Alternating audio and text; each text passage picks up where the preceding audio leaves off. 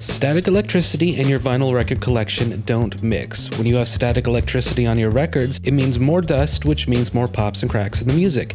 Here are 3 ways to reduce static electricity. First, keep your records clean with an anti-static record brush. Use one of these before and after you play a record, and not only will it keep your record clean, but it will also reduce static electricity.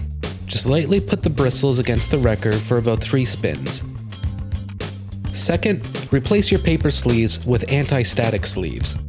Paper sleeves can leave little bits of paper on the record and over time could even scratch the surface. Anti-static sleeves will not only reduce static electricity, but they are also gentler to the surface of your record.